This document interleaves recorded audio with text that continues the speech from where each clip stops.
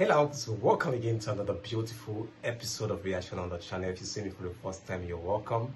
My name is Daniel and you're welcome to Daniel React. What we do on this channel is to keep you entertained with a lot of engaging content that will also educate and also enlighten you in various aspects. So if this is what you love or you would love to watch, what you need to do is to hit on the subscribe button, like our videos, and also drop a comment in the comment section telling us what you think and your thoughts about the video. So without further ado, don't forget to also share our videos. It helps us to build the brand better, and you can tend to support the channel with a little you can. Check the description, you will see buy me a coffee where you tend to support us with a little you can, which is on the screen. So thank you, and let's dive into today's video. Presidential debates, when Trump was speaking, Trump would go full screen and they would maybe cut back and forth for a split screen. CNN made the production decision to show Joe Biden while Donald Trump was speaking. It was hard to even listen to what Trump was saying because you were trying to say, is Joe Biden okay? The visual was that Joe Biden was doing the mouth open while Donald Trump was speaking. And so Biden would be looking in different directions, left, right, up, down.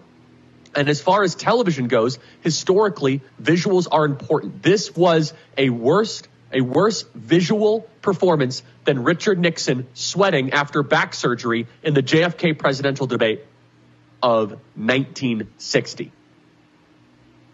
So the split screen hurt Joe Biden tremendously.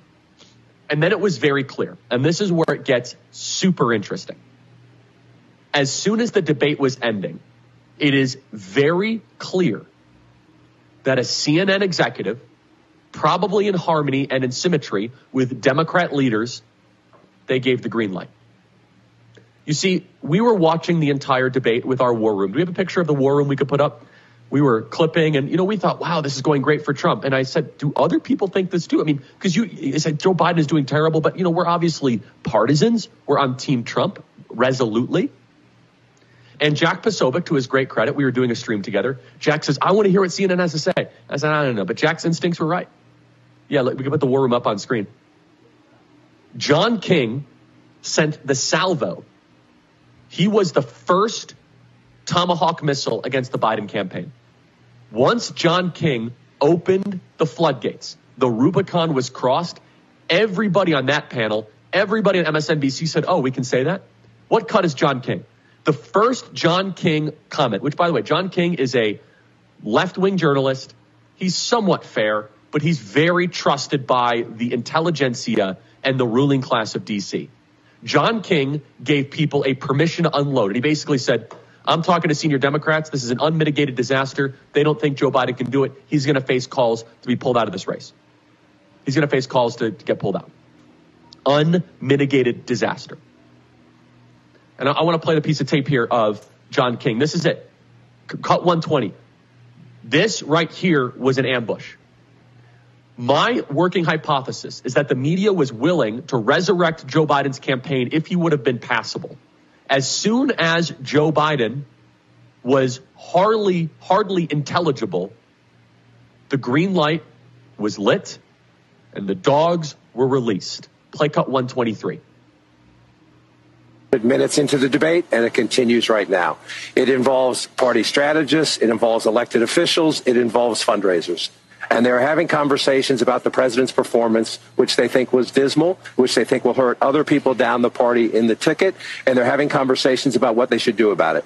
Some of those conversations include, should we go to the White House and ask the president to step aside? Other of the conversations are about, should prominent Democrats go public with that call? Because they feel this debate was so terrible. And from there, the pile-on continued.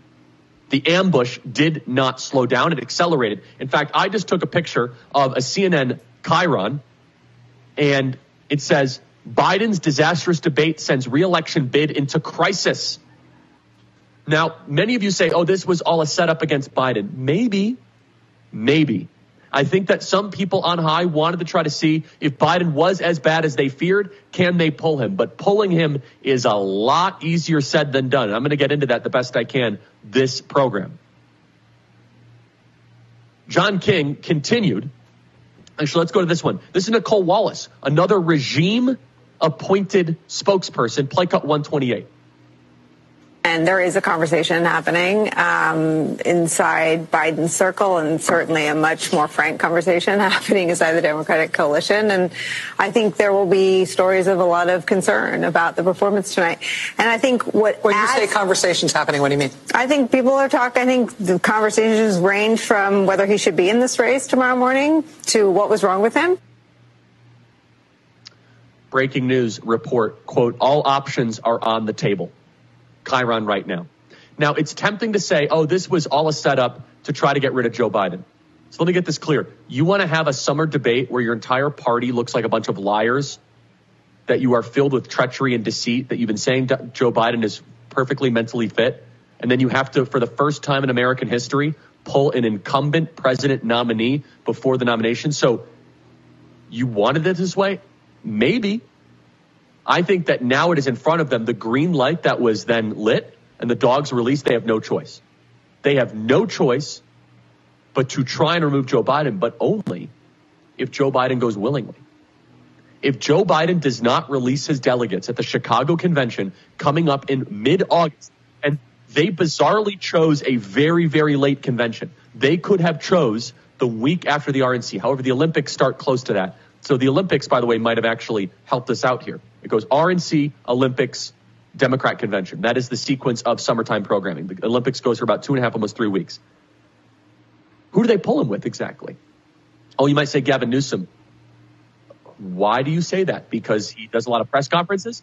He's just gonna leapfrog over Kamala Harris? Kamala Harris, who is a black female, who is the base of the Democrat Party? He's just going to leapfrog it. And by the way, a lot of people in the Democrat Party don't like Gavin Newsom. This is a disaster for the Democrat Party. And the lesson for us is this. There is a game afoot. There is something happening. What do we do about it? We must do the work. This weekend is a wonderful weekend to wear your MAGA hat and go register new voters at tpaction.com/vote. This weekend is a great weekend to get involved in your local Republican Party. This weekend, this July 4th weekend, every time you see an American flag, make sure they're registered to vote. Wear that MAGA hat. Become the force multiplier in your community. President Trump was a triumphant winner last night, just as much as Joe Biden was a loser. And I want to dwell on that because there's not enough attention. Donald Trump allowed Biden to lose. Let me say that again. Donald Trump allowed Biden to lose. He deserves unbelievable credit for his self-control, his restraint, his prudence, and his ability to see the big picture and not take the bait. The last 24 hours is the most hopeful I have seen, from the Supreme Court decisions, which we'll get to Mike Davis in just a second, to what happened last night. There's a lot of chatter about how terrible Joe Biden did, but not enough credit for how brilliant Donald Trump performed and allowed Joe Biden to hang himself. Do not interrupt your enemy if they are destroying themselves. This is a perfect piece of tape here that demonstrates this. This is 116, prepare it, where Donald Trump could have said, you are a senile and terrible and dementia-filled person, and it was perfect. This piece of tape is going viral, and it should. And it's Donald Trump at his best with a gentle touch, just pushing Joe Biden away, saying, you're done. You're fired. Play cut 116. On the total initiative relative to what we're going to do with more Border Patrol and more asylum officers. President Trump? I really don't know what he said at the end of that sentence. I don't think he knows what he said either. Look, we had the safest border in the history of our country. The border, all he had to do was leave it. All he had to do was leave it. I don't know what he said at that the end of that sentence. Donald Trump very well could have escalated the debate. And Joe Biden was trying to provoke him with the losers and suckers hoax, with all of that. He allowed Biden to lose. And then there was this moment where Joe Biden inexplicably said, well, we beat Medicare. I'm trying to find that tape where he says, yeah, we beat up Medicare. And Donald Trump responded beautifully. Well, yes, You did beat Medicare. You beat it up terribly. What I love also was the message discipline. It was almost a running joke in the office, and it was brilliant on Trump's behalf. No matter what the question was, he brought it back to the border. They said, what is your opinion on childcare? The border is wide open. What about climate change? The border is wide open. Play cut 97. Making sure that we're able to make every single solitary person eligible for what I've been able to do with the with the COVID. Excuse me, with dealing with everything we have to do with. Look, if we finally beat Medicare. Thank you, President Biden. President Trump? Well, he's right. He did beat Medicare. He beat it to death. Perfect answer. Perfect. He was talking about all the place, and we finally beat Medicare. I made this point last. By the way, our live stream last night, just on Twitter X, I had 12.5 million views on Twitter X, and that is just on Twitter. On YouTube alone, 500,000 views. Rumble, nearly 1 million views. We were also on The Great Real America's Voice. Thank you to the Sigs, Parker and Rob. You guys were super great to us last night. We had 15, 16 million people watch the Charlie Kirk Show live stream / Jack Posobiec Thought Crime live stream. I said this last night on the live stream. NFL football games increase in viewership as you get closer to the fourth quarter. Increase. So I'm one of those guys. If I don't really care that much about the game, I will watch the third or fourth quarter because I got other stuff to do. Unless I'm really into the teams, really into the players. So it increased. Second quarter goes up, after halftime goes up, and then fourth quarter spike. Close game. Mahomes has the ball. Okay. Presidential debates are the exact opposite. Presidential debates start with extremely high viewership. And after about 7 to 10 minutes, they go off a cliff. They just go straight down, and they don't recover. They go down and they plateau because most people are not as political as we are. They're not.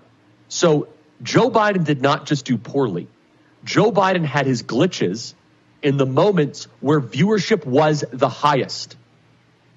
If Joe Biden would have glitched out at the end of the debate, it would have been bad, but it wouldn't have been nearly as catastrophic to the low information voters. And don't take my word for it. According to a CNN post-debate poll, 67% of viewers say Donald Trump won the debate. 67%.